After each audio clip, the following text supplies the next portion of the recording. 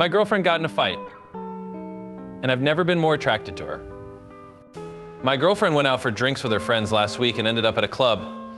I was up gaming at around 1 a.m. and I got a call from an unknown number. It was security from the club, asking me if I was her boyfriend and if I could come get her. They wouldn't tell me anything else over the phone. I tear-ass getting there thinking the worst, and when I arrive, she sat in the back office of the club. They asked to see my ID and just told me there had been an incident and the police had been involved, but she was free to go so long as someone came to get her. She didn't say anything as we left, and the second we got in the car, she exploded. Said she'd been dancing with her friends and some guy had kept pushing his way in, so they kept pushing him back out. Then he got in her face and grabbed her chest. She shoved him.